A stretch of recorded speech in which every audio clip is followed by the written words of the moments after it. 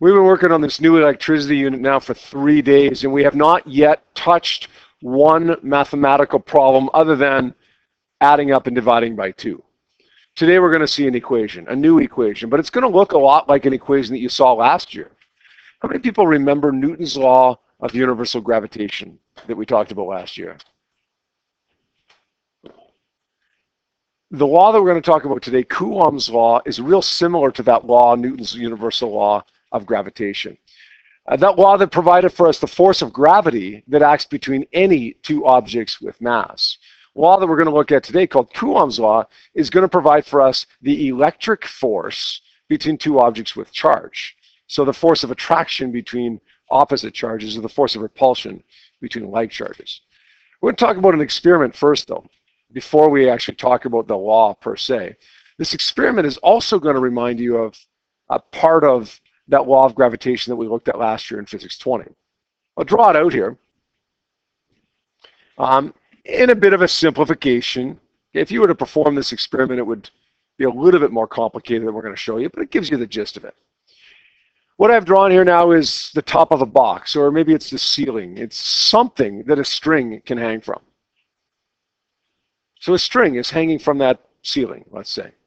There's a rod on the end of that string. That rod has on either end of it a conducting ball.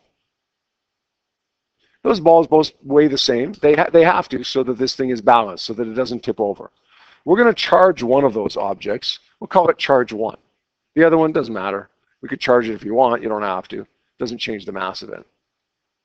Charge 2 is not going to be the other ball at the other end. Charge 2 is going to be my fist, as I bring my fist towards it. So I'm going to bring my fist now, charge number 2, towards charge number 1. Can you tell me what's going to happen to charge number 1 as a result of bringing charge 2 nearby? Well, one of two things could happen. It depends. Depends on what? Depends on what kind of charge we have, right?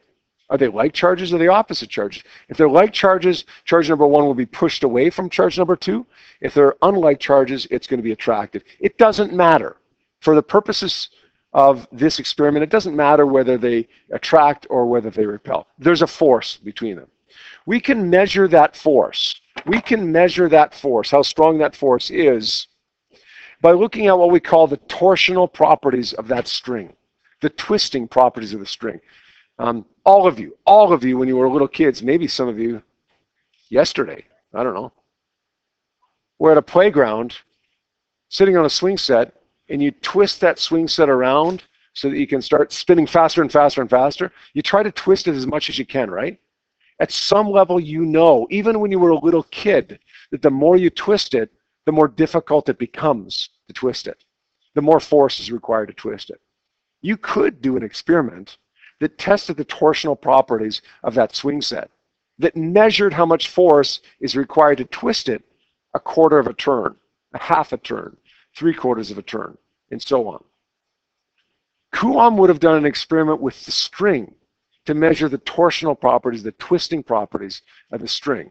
He would have done an experiment that said that concluded that if the string twists 5 degrees, this much force was applied. If it twists 15 degrees, then this much force was applied. By looking at how much the string twists when I bring my fist or charge 2 nearby charge 1, we can measure the value of the force that exists between those two charges. The charges themselves that we're going to call Q, Q1 and Q2, they're a little bit more difficult to measure. We can measure the value of the charges now in coulombs. Coulomb couldn't do that. Coulomb had no way of determining the actual value of the charges. So what he did is found the relative value.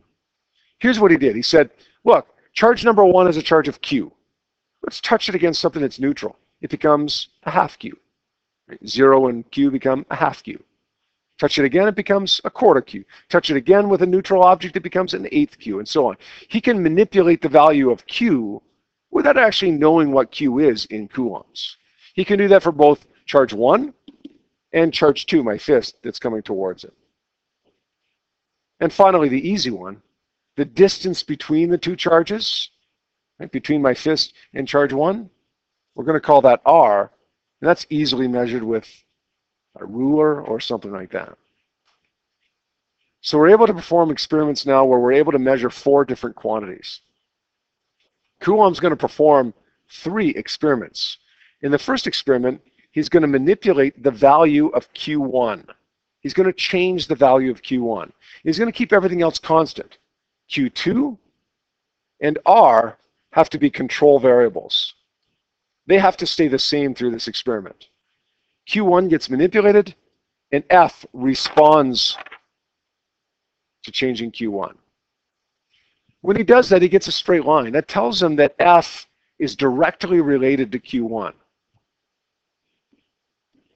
In other words, as Q1 doubles, then F doubles. As Q1 gets cut by a factor of 4, then F goes down by a factor of 4. They're directly related. Next, he manipulates Q2. When he does that, he controls Q1 and R.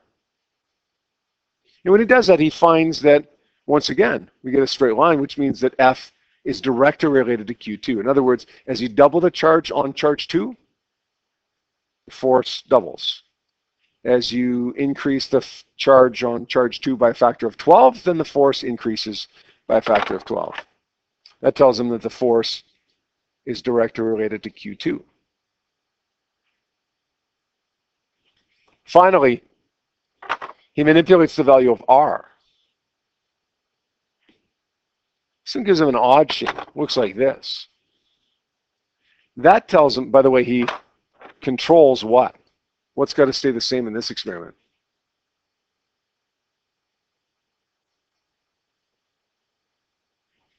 Yeah, Q1 and Q2.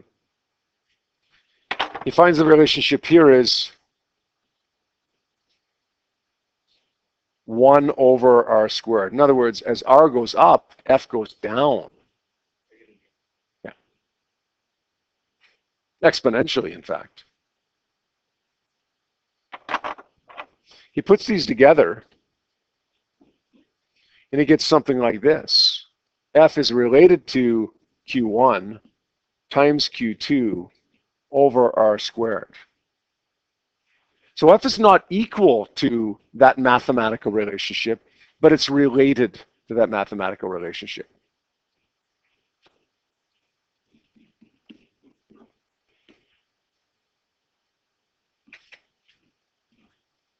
If it's related to that relationship, then it's got to be equal to a constant times that relationship. Sometimes I call that constant a fudge factor. In other words, hey, look, we know it's clearly related to Q1, Q2 over R squared. We got to just come up with a number to put in front of it to make it equal. Not just related, to make it equal. That number is a constant called K, Coulombs constant. And it has a value of 8.99 times 10 to the 9 Newton meter squared per Coulomb squared. This equation should remind you of an equation we did last year in Physics 20. Once again, Newton's law of universal gravitation. There's a lot of similarities between these two laws. There's differences as well, but there's a lot of similarities. Look at the structure of the equation. They look almost the same. One uses charge, one uses mass. The constant, I don't know if you remember this from Physics 20, 6.67 times 10 to the minus 11.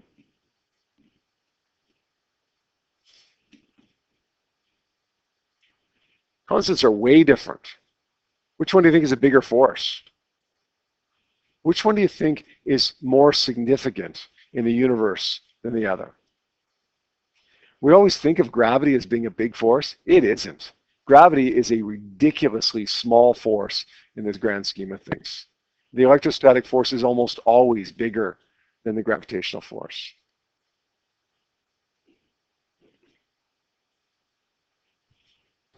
One final summary here, just to compare those two laws that we learned about last year in Physics 20 and just today in Physics 30, Coulombs Law and Newton's law of universal gravitation.